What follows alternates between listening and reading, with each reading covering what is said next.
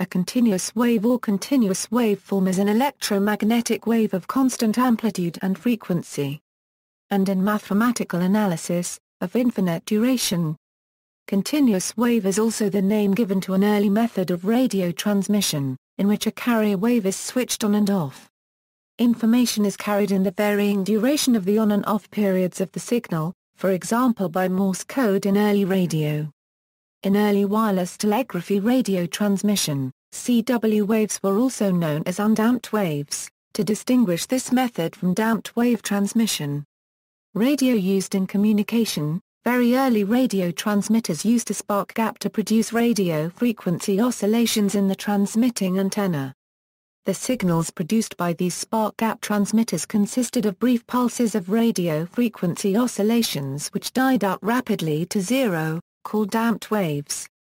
The disadvantage of damped waves was that they produced electromagnetic interference that spread over the transmissions of stations at other frequencies. Electrically, the extreme wideband excitation provided by the spark gap was bandpass filtered by the self-oscillating antenna side circuit, which however, had a relatively broad and poorly controlled filter characteristic because of its simple construction. This motivated efforts to produce radio frequency oscillations that decayed more slowly. Strictly speaking, an unmodulated continuous carrier has no bandwidth and cannot interfere with signals at other frequencies, but conveys no information either. Thus it is commonly understood that the act of keying the carrier on and off is necessary. However, in order to bring the bandwidth of the resulting signal under control, the build-up and decay of the radio frequency envelope needs to be slower than that of the early spark gap implementations. When this is done, the spectrum of the signal approaches that of a continuous sinusoidal oscillation, while temporally its amplitude varies between zero and full carrier strength. As such, the resulting narrower bandwidth mode of operation is to this day described as continuous wave. The resulting signal allows many radio stations to share a given band of frequencies without noticeable mutual interference. In on-off carrier keying, if the carrier wave is turned on or off abruptly, communications theory can show that the bandwidth will be large. If the carrier turns on and off more gradually, the bandwidth will be smaller. The bandwidth of an on-off keyed signal is related to the data transmission rate as, whereas the necessary bandwidth in Hertz, is the keying rate in signal changes per second, and is a constant related to the expected radio propagation conditions. K=1 is difficult for a human ear to decode, K=3 or K=5 is used when fading or multipath propagation is expected. What is transmitted in the extra bandwidth used by a transmitter that turns on/off more abruptly is known as key clicks.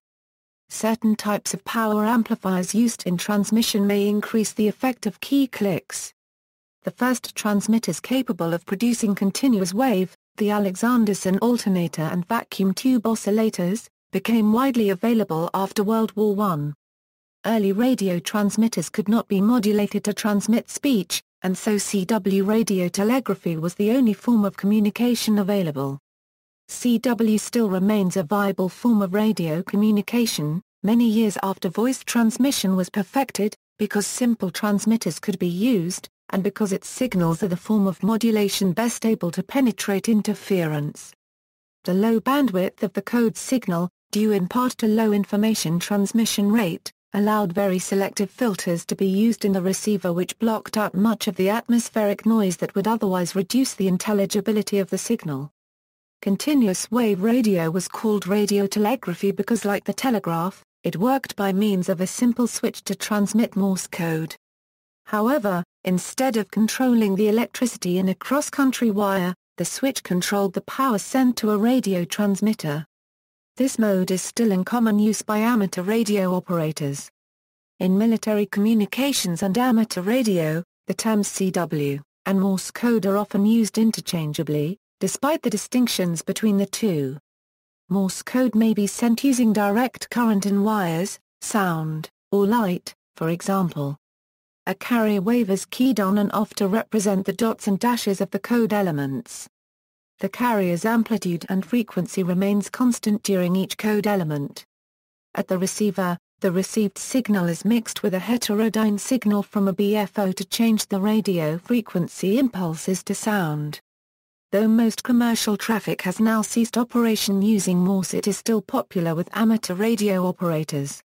Non-directional beacons used in air navigation use Morse to transmit their identifier. Radar. A continuous wave radar system is one where a continuous wave is transmitted by one aerial while a second aerial receives the reflected radio energy. Laser physics. In laser physics and engineering, continuous wave, or CW, refers to a laser that produces a continuous output beam, sometimes referred to as free-running, as opposed to a Q-switched, gain-switched or model-locked laser, which is a pulsed output beam.